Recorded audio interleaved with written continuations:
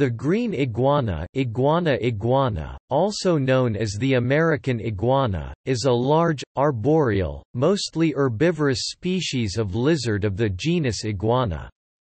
Usually, this animal is simply called the iguana.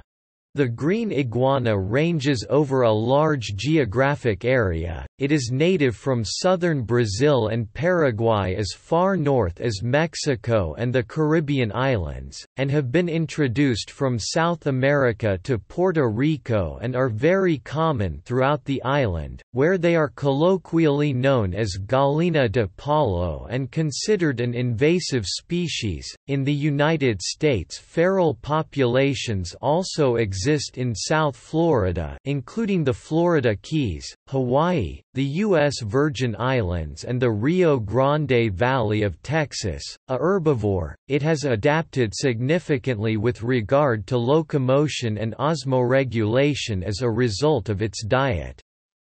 It grows to 1.5 meters (4.9 feet) in length from head to tail, although a few specimens have grown more than 2 meters (6.6 feet) with body weights upward of 20 pounds (9.1 kilograms). Commonly found in captivity as a pet due to its calm disposition and bright colors, it can be very demanding to care for properly. Space requirements and the need for special lighting and heat can prove challenging to the hobbyist.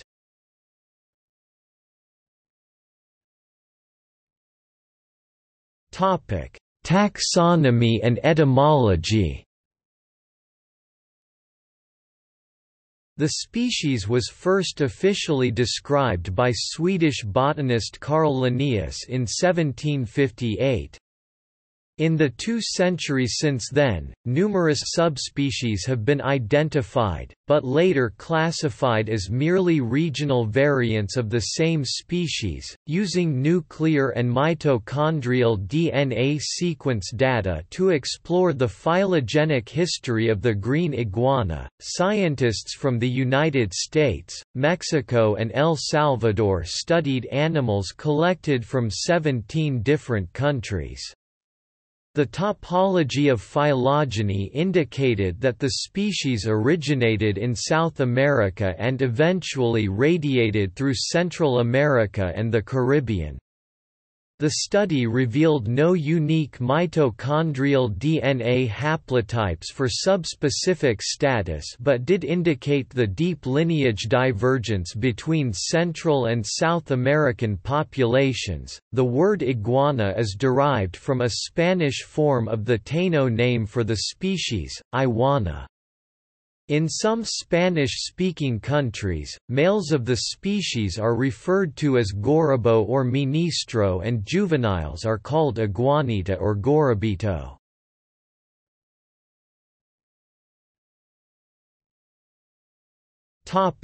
Distribution and habitat. The native range of the green iguana extends from southern Mexico to central Brazil, Dominican Republic, Paraguay, and Bolivia and the Caribbean, specifically Grenada, Aruba, Curaçao, Trinidad and Tobago, St. Lucia, St. Vincent, and Utila. They have been introduced to Grand Cayman, Puerto Rico, Texas, Florida, Hawaii, and the United States Virgin Islands. Furthermore, green iguanas colonized the island of Anguilla in 1995 after being washed ashore following a hurricane. Though the species is not native to Martinique, a small wild colony of released or escaped green iguanas endures at historic Fort St. Louis. Green iguanas are diurnal, arboreal, and are often found near water. Agile climbers, iguana can fall up to 50 feet (15 meters) and land unhurt. Iguanas use their hind leg claws to clasp leaves and branches to break a fall. During cold, wet weather, green iguanas prefer to stay on the ground for greater warmth. When swimming, an iguana remains submerged, letting its four legs hang limply against its side. They propel through the water with powerful tail strokes. In South and Central America, where the green iguana is native, it is an endangered species in some countries because people have been hunting and eating this chicken of the trees for a long time.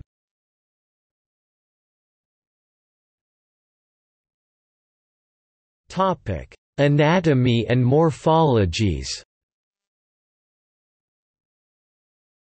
Despite their name, green iguanas can come in different colors. In southern countries of their range, such as Peru, green iguanas appear bluish in color with bold blue markings.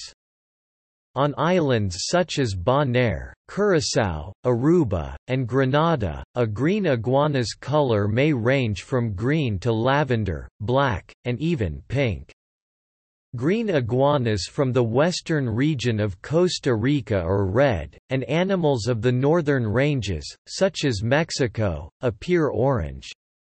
Juvenile green iguanas from El Salvador are often bright blue as babies, but they lose this color as they get older. Adult iguanas found on most of St. Lucia, mainly on the northeast coast, Louvet and Grand Anse, have many differences from other green iguana populations. They are light green with predominant black stripes. Instead of the typical orange dewlap, the iguanas of St. Lucia have a black dewlap. When compared to the common green iguana, females lay about half the amount of eggs, 25 instead of 50. Scales to the back of their head, near the jawbone, are smaller. Their iris is white or cream. Other green iguanas have yellow eyes. Green iguanas possess a row of spines along their backs and along their tails, which helps to protect them from predators. Their whip-like tails can be used to deliver painful strikes, and like many other lizards, when grabbed by the tail, the iguana can allow it to break, so it can escape and eventually regenerate a new one. In addition, iguanas have a well-developed dewlap, which helps regulate their body temperature. This dewlap is used in courtships and territorial displays. Green iguanas have excellent vision, enabling them to detect shapes and motions at long distances. As green iguanas have only a few rod cells, they have poor vision in low light conditions. At the same time, they have cells called double cone cells that give them sharp color vision and enable them to see ultraviolet wavelengths. This ability is highly useful when basking, so the animal can ensure that it absorbs enough sunlight in the forms of UVA and UVB to produce vitamin D. Green iguanas have a white photosensory organ on the top of their heads called the parietal eye, also called third eye, pineal eye or pineal gland, in contrast to most other lizards that have lost this primitive feature. This eye has only a rudimentary retina and lens and cannot form images, but is sensitive to changes in light and dark and can detect movement. This helps the iguana detect predators stalking it from above. Green iguanas have very sharp teeth that are capable of shredding leaves and even human skin. These teeth are shaped like a leaf, broad and flat, with serrations on the edge. The similarity of these teeth to those of one of the first dinosaurs discovered led to the dinosaur being named Iguanodon, meaning, iguana tooth, and the incorrect assumption that it had resembled a gigantic iguana. The teeth are situated on the inner sides of the jawbones, which is why they are hard to see in smaller specimens. Primarily herbivorous, green iguanas are presented with a special problem for osmoregulation. Plant matter contains more potassium, and as it has less nutritional content per gram, more must be eaten to meet metabolic needs. As green iguanas are not capable of creating liquid urine more concentrated than their bodily fluids, like birds they excrete nitrogenous wastes as urate salts through a salt gland. As a result, green iguanas have developed a lateral nasal gland to supplement renal salt secretion by expelling excess potassium and sodium chloride. Green iguanas from Guatemala and southern Mexico predominantly have small horns on their snouts between their eyes and their nostrils, whereas others do not. Naturalists once classified these iguanas as a separate subspecies, iguana rhinolopha. However, this classification has been found to be invalid based on mitochondrial DNA, and iguanas with similar nose projections appear randomly in other populations and interbreed freely with those that do not share this trait. The green iguana is a large lizard and is probably the largest species in the iguana family, though a few in the genus Cyclura may match or exceed it in weight. Adults typically grow to 1.2 to 1.7 meters, 3.9 to 5.6 feet in length from head to tail. As in all iguanas, the tail comprises much of this length, and the snout-to-vent length of most green iguanas is 30 to 42 cm, 12 to 17 in. An average adult male will weigh around 4 kg (8.8 pounds), while the smaller adult female will typically weigh 1.2 to 3 kg (2.6 to 6.6 pounds). A few large males can reach or exceed 6 to 8 kilograms (13 to 18 pounds) in weight and 2 meters (6.6 feet) long. Some specimens have even reportedly been measured at a body weight of greater than 20 pounds (9.1 kilograms).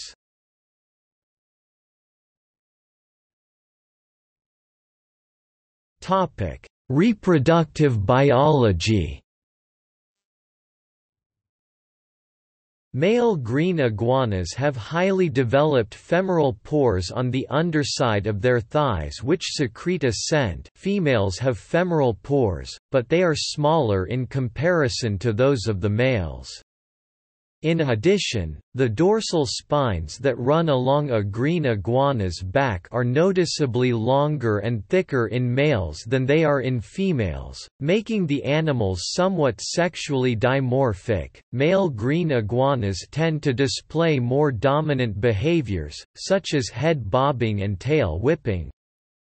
They also tend to develop a taller dorsal crest than females, as well as taller dorsal spines or spikes. Large, round, very pronounced jowls are generally a male characteristic. Jowls are located under the jaw and are protected by the subtympanic plate, which is a large, green, circular-shaped scale. Green iguanas are oviparous with females laying clutches of 20 to 71 eggs once per year during a synchronized nesting period. The female green iguana gives no parental protection after egg laying, apart from defending the nesting burrow during excavation. In Panama, the green iguana has been observed sharing nest sites with American crocodiles, and in Honduras with spectacled caimans. The hatchlings emerge from the nest after 10 to 15 weeks of incubation. Once hatched, the young iguanas look similar to the adults in color and shape, resembling adult females more so than males and lacking dorsal spines. Juveniles stay in familial groups for the first year of their lives. Male green iguanas in these groups often use their own bodies to shield and protect females from predators, and it appears to be the only species of reptile which does this.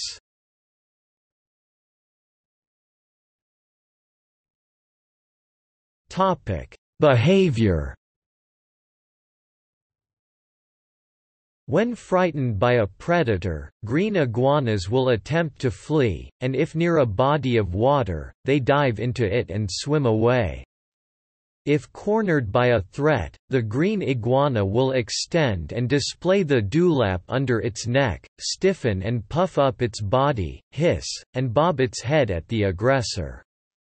If threat persists, the iguana can lash with its tail, bite and use its claws in defense.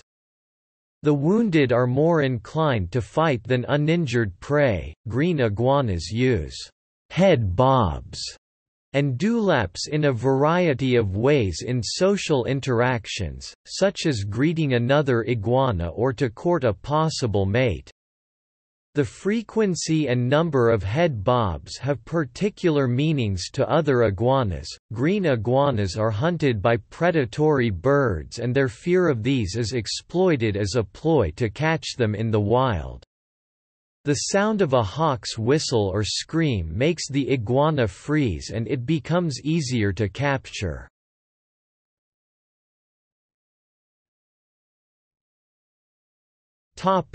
Diet. Green iguanas are primarily herbivores, with captives feeding on leaves such as turnip greens, mustard greens, dandelion greens, flowers, fruit, and growing shoots of upwards of 100 different species of plant. In Panama, one of the green iguana's favorite foods is wild plum, Spondias mamban. Although they will consume a wide variety of foods if offered, green iguanas are naturally herbivorous and require a precise ratio of minerals 2:1 calcium to phosphorus in their diet. It is important for captive iguanas to have a variety of leafy greens along with fruits and vegetables such as turnip greens, collards, butternut squash, acorn squash, mango, and parsnip. Juvenile iguanas often eat feces from adults in order to acquire the essential microflora to digest their low quality and hard to process vegetarian-only diet. There is some debate as to whether captive green iguanas should be fed animal protein. There is evidence of wild iguanas eating grasshoppers and tree snails, usually as a byproduct of eating plant material. Wild adult green iguanas have been observed eating birds' eggs. Zoologists, such as Adam Britton, believe that such a diet containing protein is unhealthy for the animal's digestive system, resulting in severe long-term health damage including kidney failure and leading to premature death. On the other side of the argument is that green iguanas at the Miami Seaquarium in Key Biscayne, Florida, have been observed eating dead fish, and individuals kept in captivity have been known to eat mice without any ill effects. De Visioli writes that captive animals have been known to survive and thrive on eating nothing but whole rodent block, or monkey chow, and one instance of romaine lettuce with vitamin and calcium supplements. However, it is only recommended that captive iguanas not be fed lettuce or meat, and instead receive the vitamins and minerals they need via a purely herbivore diet.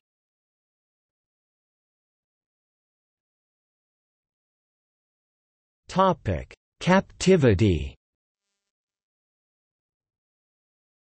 The American pet trade has put a great demand on the green iguana. 800,000 iguanas were imported into the U.S. in 1995 alone, primarily originating from captive farming operations based in their native countries Honduras, El Salvador, Colombia, and Panama. However, these animals are demanding to care for properly over their lifetime, and many die within a few years of acquisition. Although green iguanas in captivity will eat meat if presented with it, excessive consumption of animal protein results in severe kidney problems and possible premature death. Misinformed pet owners tend to feed iguanas iceberg lettuce, which provides iguanas with water but has no other nutritional value. A captive green iguana's diet should consist of fresh leafy vegetables, such as mustard greens, collard greens, dandelion, arugula, or kale, and access to fresh water. Green iguanas will thrive only in temperatures of 79 degrees Fahrenheit (26 degrees Celsius) to 95 degrees Fahrenheit (35 degrees Celsius) and must have appropriate sources of UVB and UVA lighting, or else their bodies cannot produce vitamin D that promotes calcium absorption, which can result in a metabolic bone disease that can be fatal. In some locales, New York City and Hawaii, iguanas are considered exotic pets, and are prohibited from ownership. Due to the potential impact of an introduced species on Hawaii's ecosystem, the state has strict regulations regarding the import and possession of green iguanas. Violators can spend 3 years in jail and be fined up to $200,000.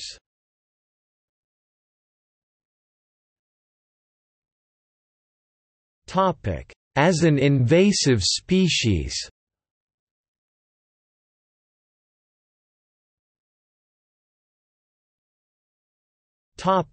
Caribbean.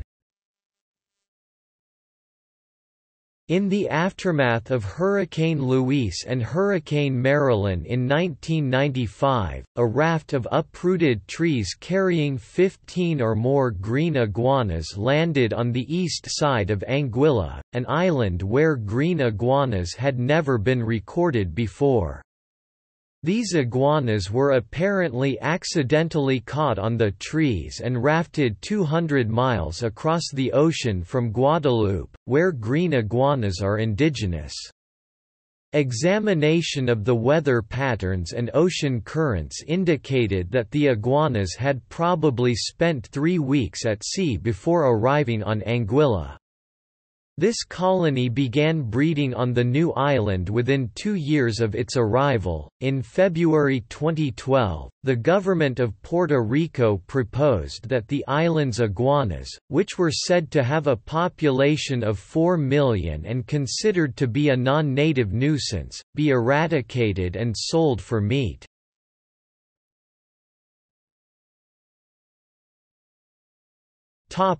Fiji. The green iguana is present as an invasive species on some of the islands of Fiji, where it is known as the American iguana. They pose a threat to the native iguanas through the potential spread of disease and to humans by spreading salmonella. They were initially brought to Kamea in 2000 by an American who wanted them to eat the numerous insects on the island, although they are primarily vegetarian. They are now on the islands of Lukala, Matagi and Tabayuni.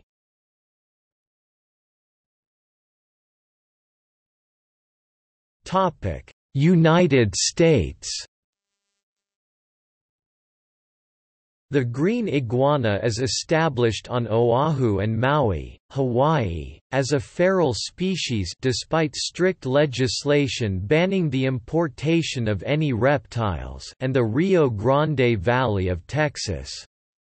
As most reptiles carry salmonella, this is a concern and a reason legislation has been sought to regulate the trade in green iguanas. Due to a combination of events, the green iguana is considered an invasive species in South Florida and is found along the East Coast as well as the Gulf Coast of Florida from Key West to Pinellas County. The original small populations in the Florida Keys were stowaways on ships carrying fruit from South America. Over the years, other iguanas were introduced into the wild, mostly originating through the pet trade. Some escaped and some were intentionally released by their owners. These iguanas survived and then thrived in their new habitat. They commonly hide in the attics of houses and on beaches. They often destroy gardens and landscaping. They seem to be fond of eating a native endangered plant, Cordia globosa, and feeding on nickernut, a primary food plant of the endangered Miami blue butterfly, Cyclargus thomasi bethune-bakeri. Additionally, on Marco Island, green iguanas have been observed using the burrows of the Florida burrowing owl, a species of special concern, all of which can make them more of a serious threat to Florida's ecosystem than originally believed. In January 2008, large numbers of iguanas established in Florida dropped from the trees in which they lived, due to uncommonly cold nights that put them in a state of torpor and caused them to lose their grip on the tree branches. Though no specific numbers were provided by local wildlife officials, local media described the phenomenon as a frozen iguana shower, in which dozens littered local bike paths. Upon the return of daytime warmth, many, but not all, of the iguanas woke up and resumed their normal activities. This occurred again in January 2010 and January 2018 after a prolonged cold front once again hit southern Florida.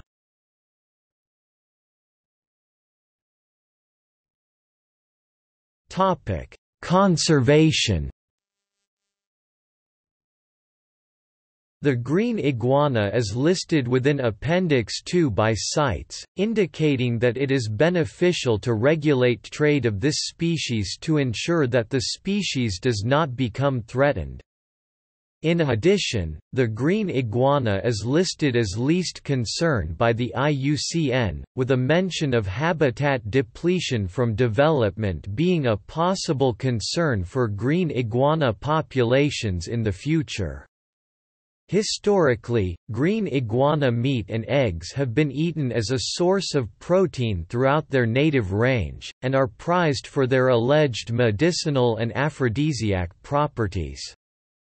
Efforts to raise green iguanas in the past to raise green iguanas in captivity as a food source in an attempt to encourage more sustainable land use in Panama and Costa Rica. Methods of conservation that have been used to preserve and reinforce iguana populations include captive breeding programs, and headstarting, a practice in which young individuals that are either wild-caught or raised in captivity are introduced to an area of interest.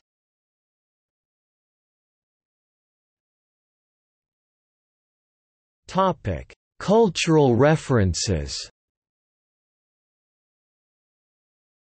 The Mochi people of ancient Peru worshipped animals and often depicted green iguanas in their art. The green iguana and its relative the black iguana Tenosaura similis have been used as a food source in Central and South America for the past 7,000 years. It is possible that some of the populations in the Caribbean were translocated there from the mainland by various tribes as a food source. In Central and South America, green iguanas are still used as a source of meat and are often referred to as gallina de palo, bamboo chicken, or chicken of the trees, because they are said to taste like chicken.